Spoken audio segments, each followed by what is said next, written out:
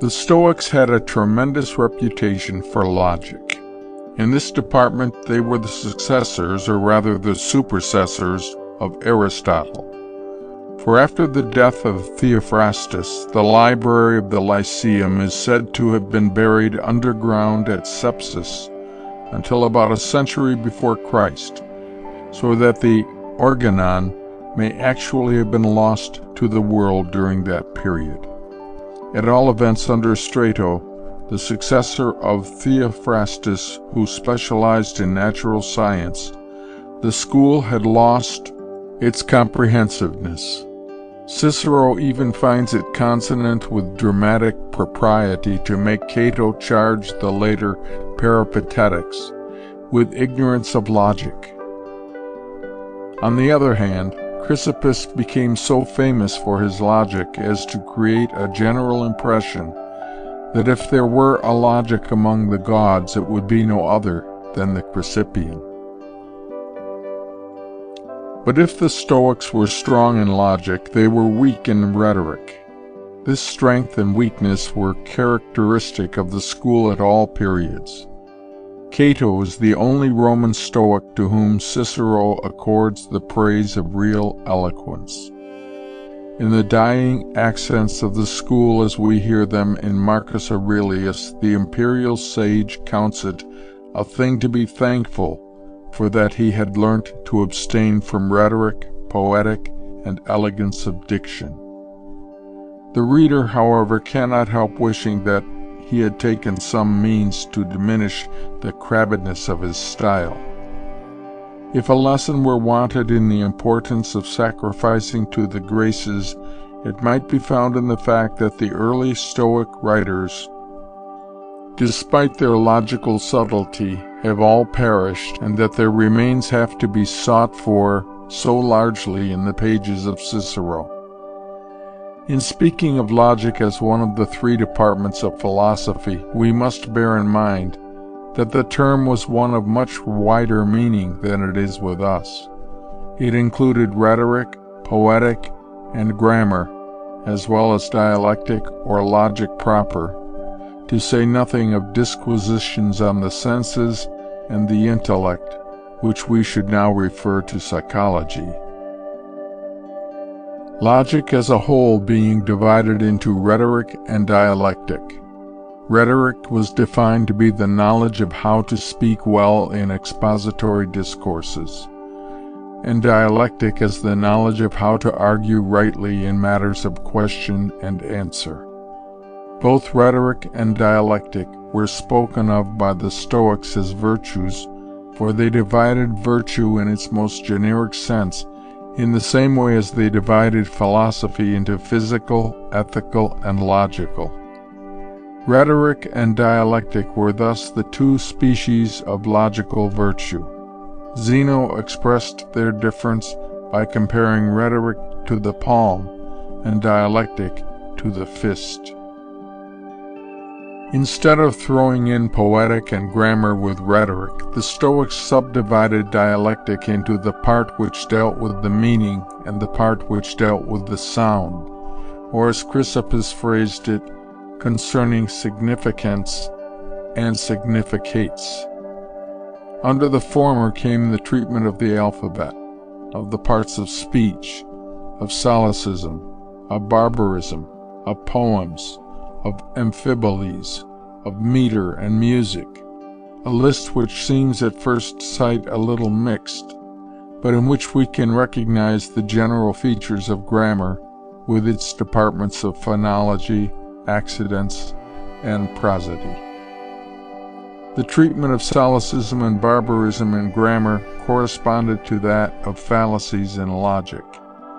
With regard to the alphabet, it is worth noting that the Stoics recognized 7 vowels and 6 mutes. This is more correct than our way of talking of 9 mutes, since the aspirate consonants are plainly not mute. There were, according to the Stoics, 5 parts of speech: name, appellative, verb, conjunction, article.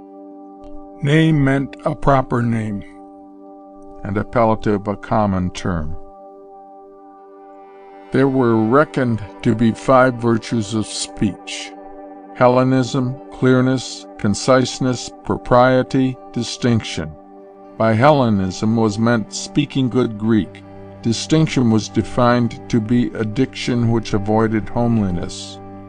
Over against these there were 2 comprehensive vices, barbarism and solecism, the one being an offense against accidents, the other against syntax. The famous comparison of the infant mind to a blank sheet of paper, which we connect so closely with the name of Locke, really comes from the Stoics. The earliest characters inscribed upon it were the impressions of sense, which the Greeks called fantasies. A fantasy was defined by Zeno as an impression in the soul. Cleanthes was content to take this definition in its literal sense and believed that the soul was impressed by external objects as wax by a signet ring. Chrysippus, however, found a difficulty here, and preferred to interpret the master's saying to mean an alteration or change in the soul. He figured to himself the soul as receiving a modification from every external object which acts upon it, just as the air receives countless strokes when many people are speaking at once. Further, he declared that in receiving an impression, the soul was purely passive, and that the fantasy revealed not only its own existence, but that also of its cause, just as light displays itself and the things that are in it. Thus, when through sight we receive an impression of white, an affection takes place in the soul, in virtue whereof we are able to say that there exists a white object affecting us. The power to name the object resides in the understanding. First must come the fantasy, and the understanding, having the power of utterance, expresses in speech the affection it receives from the object. The cause of the fantasy was called the phantast. For example, the white or cold object. If there is no external cause, then the supposed object of the impression was a phantasm, such as a figure in a dream, or the Furies whom Orestes sees in his frenzy. How, then, was the impression which had reality behind it to be distinguished from that which had not? By the feel is all that the Stoics really had to say in answer to this question. Just as Hume made the difference between sense impressions and ideas to lie in the greater vividness of the former, so did they, only Hume saw no necessity to go beyond the impression, whereas the Stoics did. Certain impressions, they maintained, carried with them an irresistible conviction of their own reality, and this, not merely in the sense that they existed, but also that they were referable to an external cause. These were called gripping fantasies. Such a fantasy did not need proof of its own existence, or of that of its object. It possessed self-evidence. Its occurrence was attended with yielding and assent on the part of the soul. For it is as natural for the soul to assent to the self-evident as it is for it to pursue its proper good. The assent to a gripping fantasy was called comprehension, as indicating the firm hold that the soul thus took of reality. A gripping fantasy was defined as one which was stamped and impressed from an existing object, in virtue of that object itself, in such a way as it could not be from a non-existent object. The clause "in virtue of that object itself" was put into the definition to provide against such a case as that of the mad Orestes, who takes his sister to be a Fury. There the impression was derived from an existing object, but not from that object as such, but as colored by the imagination of the percipient. The criterion of youth, then, was no other than the gripping fantasy. Such at least was the doctrine of the earlier Stoics, but the later added a saving clause, when there is no impediment. For they were pressed by their opponents with such imaginary cases as that of Admetus, seeing his wife before him in very deed, and yet not believing it to be her. But here there was an impediment. Admetus did not believe that the dead could rise. Again, Menelaus did not believe in the real Helen when he found her on the island of Pharos. But here again there was an impediment, for Menelaus could not have been expected to know that he had been for 10 years fighting for a phantom. When, however, there was no such impediment, then they said the gripping fantasy did indeed deserve its name, for it almost took men by the hair of the head and dragged them to assent. So far we have used fantasy only of real or imaginary impressions of sense. But the term was not thus restricted by the Stoics, who divided fantasies into sensible and not sensible. The latter came through the understanding and were of bodiless things which could only be grasped by reason. The ideas of Plato, they declared, existed only in our minds. Horse, man, and animal had no substantial existence, but were phantasms of the soul. The Stoics were thus what we should call conceptualists. Comprehension, too, was used in a wider sense than that in which we have so far employed it. There was comprehension by the senses as of white and black, of rough and smooth, but there was also comprehension by the reason of demonstrative conclusions, such as that the gods exist and that they exercise providence.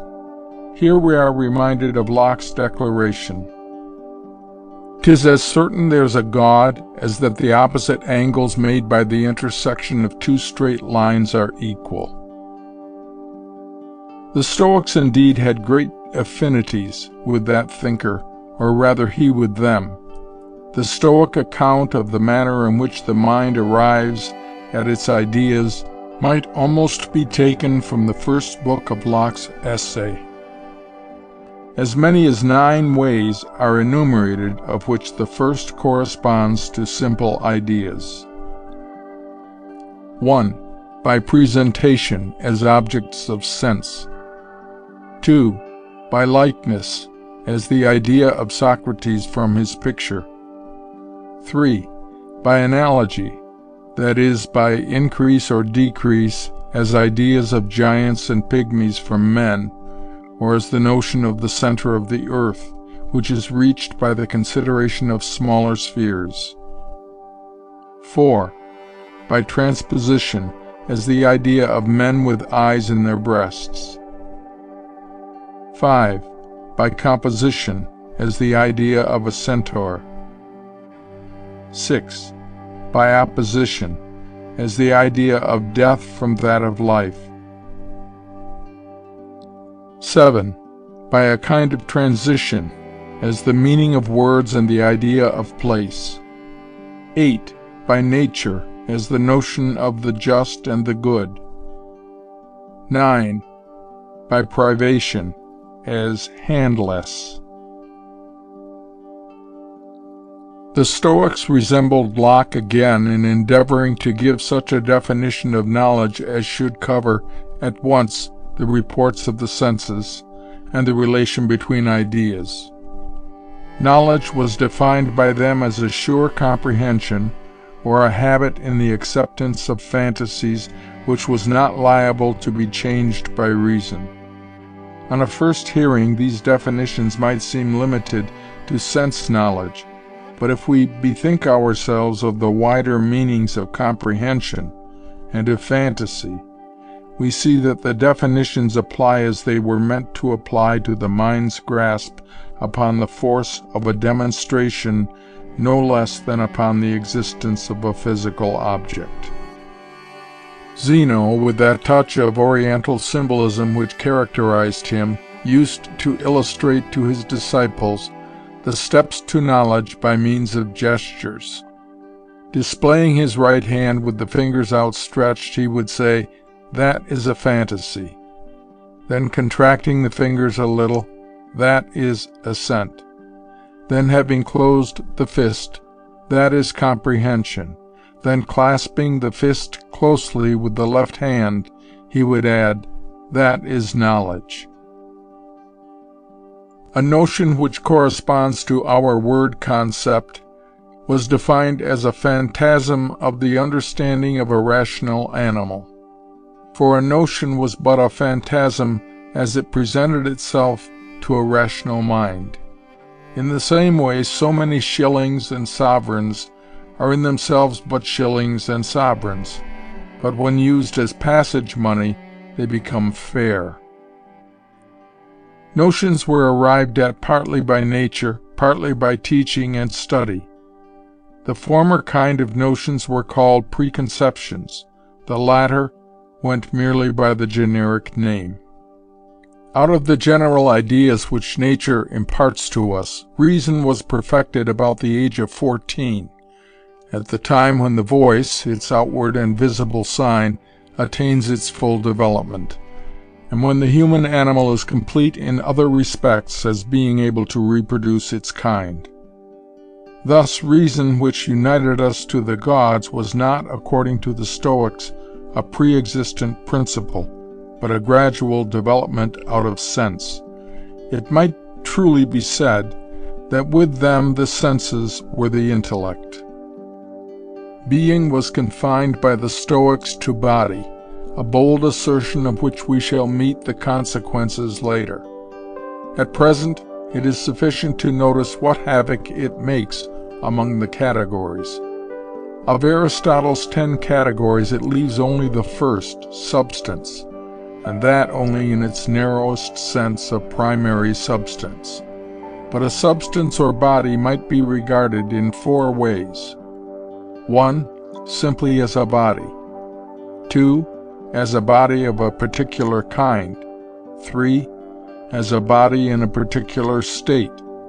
4. As a body in a particular relation.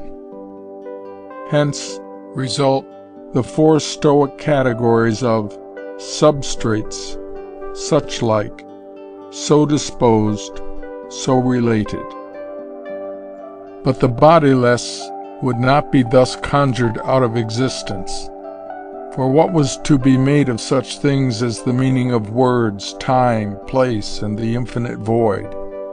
Even the Stoics did not assign body to these, and yet they had to be recognized and spoken of. The difficulty was got over by the invention of the higher category of somewhat, which should include both body and the bodiless. Time was a somewhat, and so was space, though neither of them possessed being. In the Stoic treatment of the proposition, grammar was very much mixed up with logic. They had a wide name which applied to any part of diction, whether a word or words, a sentence, or even a syllogism. This we shall render by dict. A dict, then, was defined as that which subsists in correspondence with a rational fantasy. A dict was one of the things which the Stoics admitted to be devoid of body. There were 3 things involved when anything was said: the sound, the sense, and the external object. Of these, the first and the last were bodies, but the intermediate one was not a body. This we may illustrate after Seneca as follows. You see Cato walking. What your eyes see and your mind attends to is a body in motion. Then you say, Cato is walking. The mere sound, indeed, of these words is air in motion, and therefore a body, but the meaning of them is not a body, but an announcement about a body, which is quite a different thing. On examining such details as are left us of the Stoic logic, the first thing which strikes one is its extreme complexity as compared with the Aristotelian. It was a scholastic age, and the Stoics refined and distinguished to their heart's content. As regards immediate inference, a subject which has been run into subtleties among ourselves, Chrysippus estimated that the changes which could be rung on 10 propositions exceeded 1,000,000, but for this assertion he was taken to task by Hipparchus, the mathematician, who proved that the affirmative proposition yielded exactly 103,049 forms, and the negative 310,962. With us, the affirmative proposition is more prolific in consequences than the negative. But then the Stoics were not content with so simple a thing as mere negation, but had negative, arnetic, and privative, to say nothing of supernegative propositions. Another noticeable feature is the total absence of the 3 figures of Aristotle, and the only moods spoken of are the moods of the complex syllogism, such as the modus ponens in a conjunctive. Their type of reasoning was, if A, then B, but A, B. The important part played by conjunctive propositions in their logic led the Stoics to formulate the following rule with regard to the material quality of such propositions. Truth can only be followed by truth, but falsehood may be followed by falsehood or truth. Thus, if it be truly stated that it is day, any consequence of that statement, for example, that it is light, must be true also. But a false statement may lead either way. For instance, if it be falsely stated that it is night, then the consequence that it is dark is false also. But if we say, the earth flies, which was regarded as not only false but impossible, footnote, here we may recall the warning of Arago to call nothing impossible outside the range of pure mathematics. End footnote. This involves the true consequence that the earth is. Though the simple syllogism is not alluded to in the sketch which Diogenes Laertius gives of the Stoic logic, it is a frequent occurrence in the accounts left us of their arguments. Take, for instance, the syllogism wherewith Zeno advocated the cause of temperance. One does not commit a secret to a man who is drunk. One does commit a secret to a good man. A good man will not get drunk. The chain argument, which we wrongly call the Sorites, was also a favorite resource with the Stoics. If a single syllogism did not suffice to argue men into virtue, surely a condensed series must be effectual. And so they demonstrated the sufficiency of wisdom for happiness as follows. The wise man is temperate.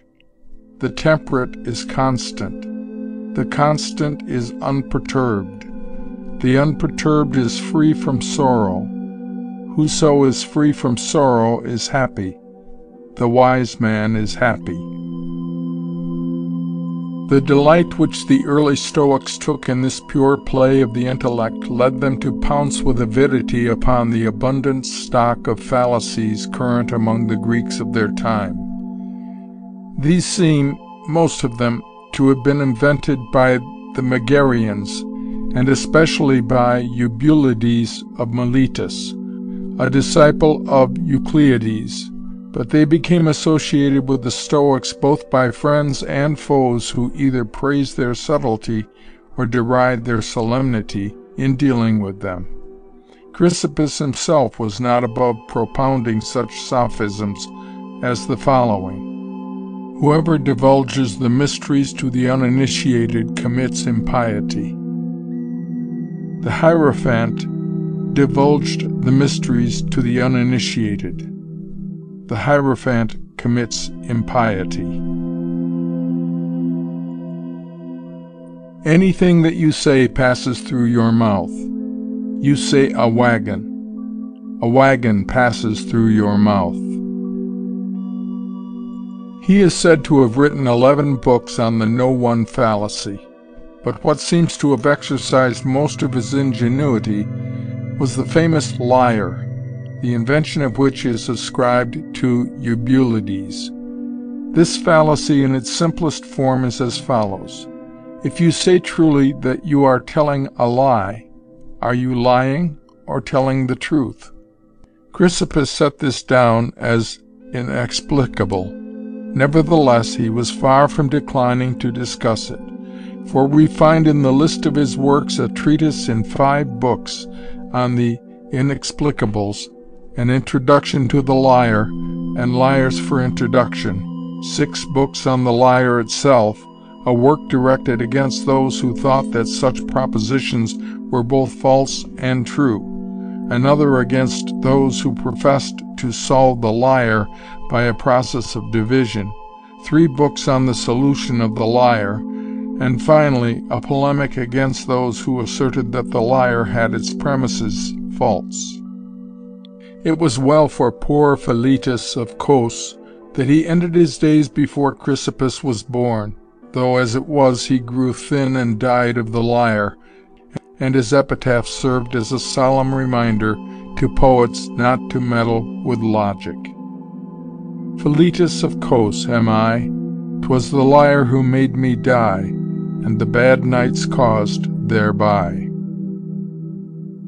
Perhaps we owe him an apology for the translation.